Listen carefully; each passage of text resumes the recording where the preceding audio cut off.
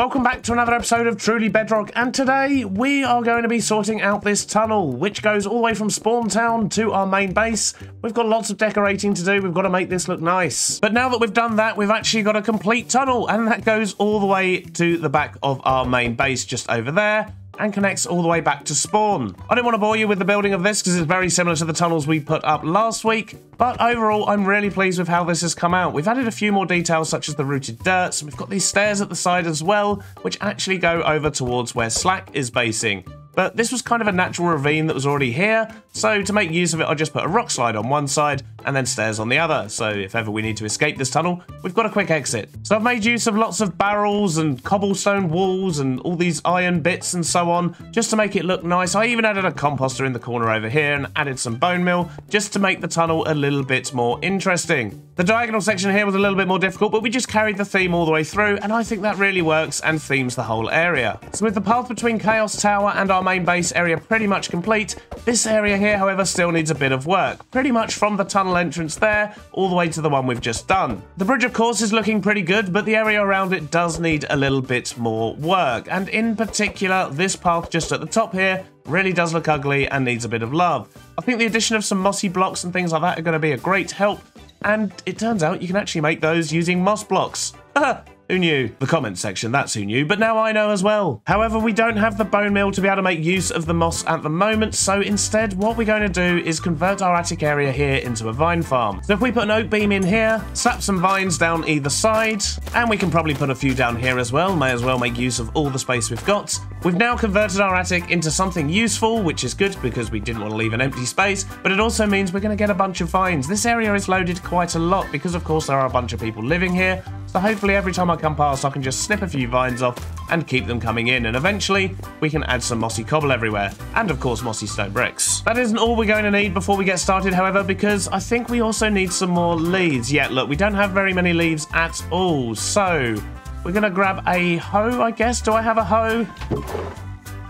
I do, but it doesn't have silk touch, so I think there's only one way to rectify that, and that is, of course, to break into our neighbour's house. Well, it took about 30 levels, but we've now got a silk touch hoe, and we did actually manage to get a fortune one as well on the very first roll, but we'll save that for later. But now it's time to head down the hill, plant a bunch of oak saplings, and start getting some leaves. Oh, we got a beehive straight away. Look at that. We'll save that for later. So in only about 10 minutes, we've managed to get the equivalent of a chest full of leaves, which is great, but they are currently all oak. So I'm going to grab some birch and some azalea. We're going to head back down the hill, and we're going to try and get a few more. And there we go. That is looking a lot better. It's time for us to actually crack on with some terraforming. Nope, it's nighttime. So I think the first thing I want to do around here is actually sort out this area here, because it kind of lends itself to some kind of a mountain spring, just a small sort of waterfall coming down into a rock pool, and we could even carry it on down there maybe.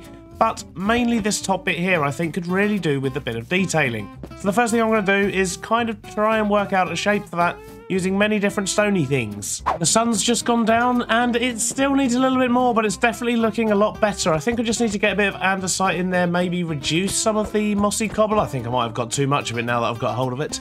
But I do like the way that this all pulls. We've got like a little barrier here. I do want to figure out what to do exactly with this.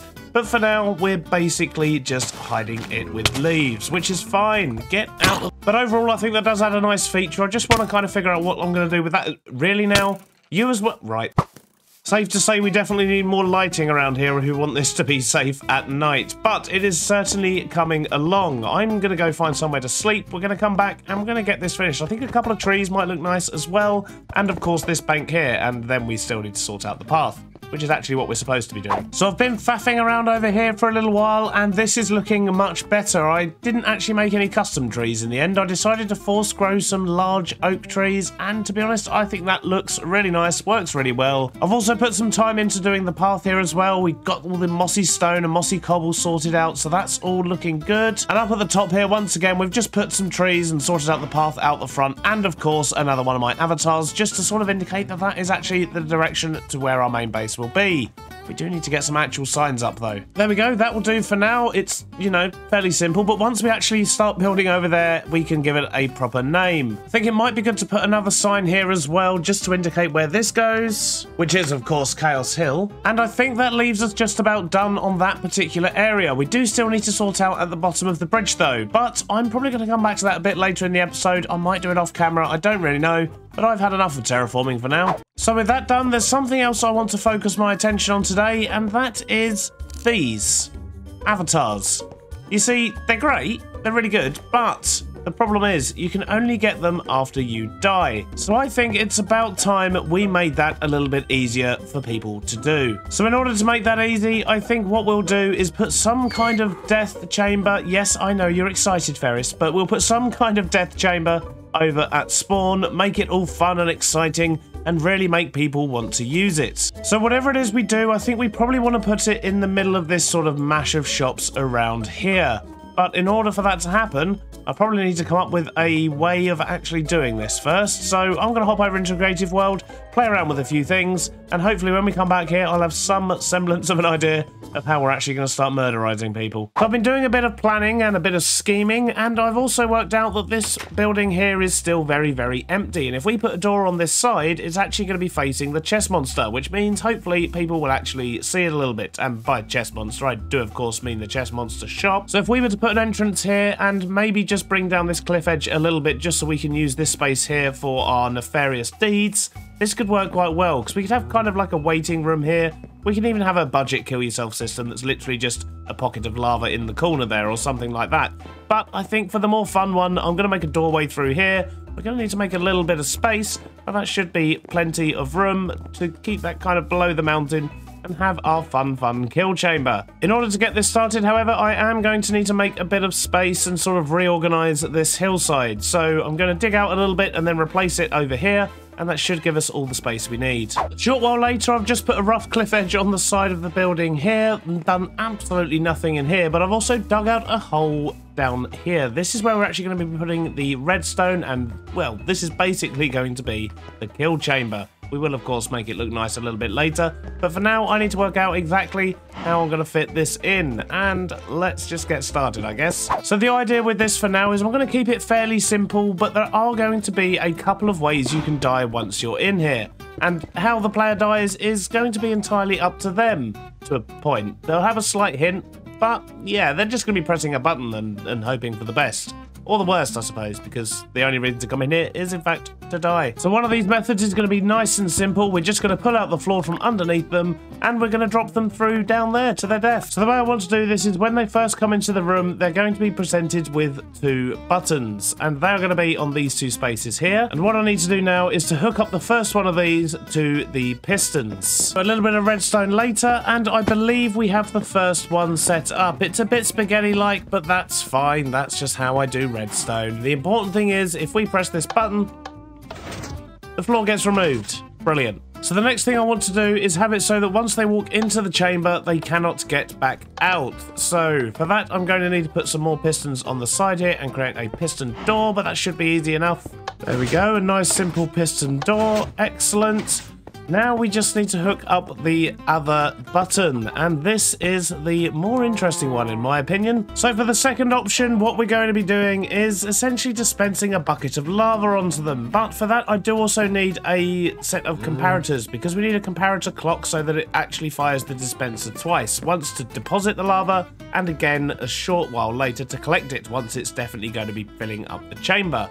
However, as I say, I do need quartz for that, and the slight problem with that is I've not even been to the nether yet. I mean, it's a problem that's easily solved if I just go over this way, but that's not the point. It's a scary place, and I literally have no idea what's going to be on the other side. I do, however, happen to know there's a portal right here. And a sad dog. Aww. So to get this done, we need to jump straight in. Let's just go for it. Well, straight away I can hear a gasp, but it looks like we've got at least some kind of a protection box. Oh my, this does look dangerous. Right, a basalt delta. Excellent. Okay, I can see some quartz right over there, but we're going to need more than just that, I think. Ow! It looks like there's a few blocks here. We might be okay, but we are being attacked from every direction at the moment. We managed to get 30. That should be more than enough for our current needs. Let's just quickly get out of here. This place is horrible. No wonder I didn't really spend any time there last season. So in theory, to get this working, all I need to do is put an observer here and then get some comparators in here, although I may need a couple more. And there we go. So the easiest way to check this out without actually killing ourselves is probably just to put a couple of items into the dispenser. There we go, that'll do. So let's press this. Then hopefully a short while later that'll fire again. Perfect. So that should dispense the lava and then collect it again, and that should leave long enough for the lava to actually pour down. The beauty of this is because the player's going to be standing here, when the lava comes down, the button is actually going to prevent it, and it's going to start to go round them, so they're going to get a full sense of security until it pours on the floor and melts them. Now we've got all the redstone working, what we need to do is actually make this look nice. We also kind of want people maybe to see people dying, so I'm wondering if we maybe actually use glass on the entranceway here, so that if someone is getting melted, we can watch them. If they fall through the floor, we can watch them, and so on. And by so on, what I mean is this is the first kill chamber. There may well be other ones added in future. So if you do have any ideas for additional ways that we can kill people, then please do let me know in the comments, and we'll see what we can do. I mean, there are, of course, numerous ways we can kill people, but the limitation, I guess, is my redstone ability. So we're fairly limited. So I've got it all blocked off. I just need to decide what I'm actually going to do in order to make these walls look good. We're still kind of limited on resources at the moment, and I do also sort of want to turn this bit here into some form of reception / waiting area. But while I think about how I'm actually going to decorate this and what resources we're going to use, we do still, of course, have another job to do. And that is down here. We have a very, very deep hole to dig. I think I also want to take some torches with me because it could potentially be quite a deep hole, and I've only got one on me. So we're going to quickly pop home, grab some torches, and then just dig a massive hole. And I guess I'll probably see you once I'm at the bottom of that hole, trying to work out how to get back up. So I've started to make this place look a little bit nicer, and our hole is down there and ready, and I think we're ready to test the kill chamber. So you may notice I've removed absolutely everything from my person, and that's because I don't want to lose it. So I'm going to set my spawn here. I've got everything in my chest, and I think I'm ready to go in. So once you go in here, you are trapped. And you're presented with a choice of one of two buttons. And I think first off, I'm going to try the lava button. So that, in theory, should fire the lava. And that's going to pour on me. But if I try to hide here, false hope, false hope. And then burning, lots of burning. Well, that worked a treat, and it did scare JC a little bit, which is ideal. And now we're going to test the other one, which is just quite simply... Yep. Well, that one works a treat as well. Excellent. And the good news is we managed to get a couple more of our heads from that as well, so the kill chamber is working exactly as designed. And of course, the lava has gone from the first step as well. I should have thought about that. I've just trapped myself in here again. Burn me! Burn me! And once again, when we open this, you can see the lava has gone. So that is working an absolute treat. We just got to make the rest of this place look a little bit nicer, because currently... well, it's a bit of a mess out here, really. There we go. I think that will do for now. I've added in a few little details, some signs telling people what to do, of course, and a dead me on the floor. But I've also got a me here doing a star jump type thing, don't quite know. And most importantly, there's a night outside and a sign for free inflatables. So I guess we're kind of ready to try and coax some people in. We've also got Derpy Groover here representing, because I had a Groover head lying around in Groover's house over there. But don't worry, I didn't build a secret entrance into that one. Get out of my pond. Beauty, is this you? Oh. Yeah, It's so good. I got a bit bored with the view on my horse. Look at you two with your wings. Mm-hmm. I haven't got Do you that need far hair? yet. No, no, I'm good. I'll go get some at some point. I have pretty much demolished the end, so... I'll come to your house and get some at some point. Yep. Yeah. I've called you over here because I've been working on a little something. Because obviously Foxy's been very, very kind and made a new pack to create all these things, these inflatables. Yeah. Although this one scares me a little bit. It's kind of terrifying. That one in particular is, yes. I do look good in red though. I mean, it suits you. It suits you. Like with the little backpack as well, no doubt. Yep. You got that looking good. But My problem is, like, I kind of want more. And, you know, last season I was trying to get everyone's heads, and I did the whole long quest, and that was all just a big ploy to try and kill people, which was great, but then people didn't give me their heads anyway, because... I know where this is going, Jesse. They didn't want to cheat. But, no, you didn't see any messages in-game earlier. But if you come up here... this is purely a choice thing. Like, you know what you're getting yourself into. But basically, there's a free inflatables shop. Right.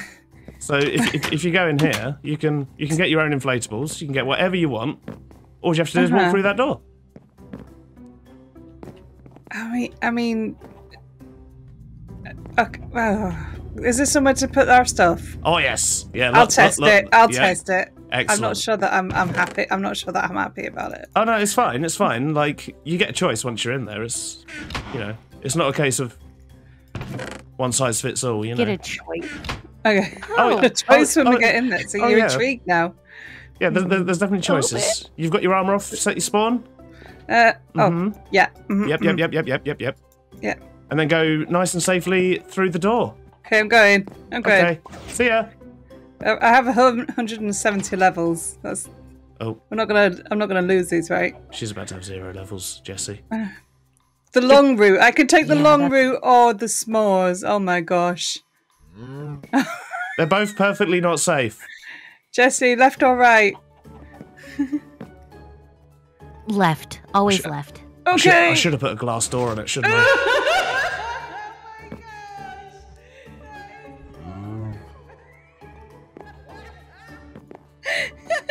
Hey, look, and then she pops up back here again. The system works. Yay! And I'm gonna head. I kind of want to go again, but don't you want to try it out, Jesse? I feel like do, and I hate you for it a little bit because now I'm curious. Yeah, I mean, it's good fun. It's really good fun and 100% safe-ish. I kind of feel like I should replace that door with glass. Give me a sec. All right. Okay. So, it'll be fine. Okay, I'm gonna do it. It's fine. It's fine. I really was fine. You couldn't have done this before. I purposely killed myself earlier. Ugh. Okay. I mean, technically, I've been working on it for a couple of hours, so it kind of depends when that was. It might have already been here. Yeah. I mean, no, it wasn't. It did this the other day because I wanted 3 inflatables for 3 heads. But now, you know, fine. It's fine. All right, here we go. S'mores. So, and the best thing is, you're going to think you're safe at first. You're going to think, oh, everything's fine. I'm fine. Look, it's all gone round me. No, it hasn't. Oh, it's so good. Excellent. That was actually quicker than mine. Well, that one is literally called the long route. Yeah. You know, the thing is, I knew exactly what was going to happen. Yeah, I know, and you still did it. Oh, I did. How long did you spend standing on magma trying to get rid of Cursor Binding earlier? Oh, it was 20 minutes. Literally 20 minutes. Oh, wow. Worth it. If ever you get the urge to come back, you know where the chamber is. I'm going before I'm tempted. Yeah. I'm hiding out here. Thanks. Bye, Thanks, Beardy, I think. Well, it's nice to know it works, but I think I do want to replace this whole door with some proper glass. So I'm going to run off and get some bits to make that look a little bit better. But then I think we're pretty much done with this place, at least until we get a few more donations. And then, of course, we can, you know, kit it out with a few more dolls and maybe even make some kind of trade point so people can swap with other people and so on. But for now, I think it's time to go.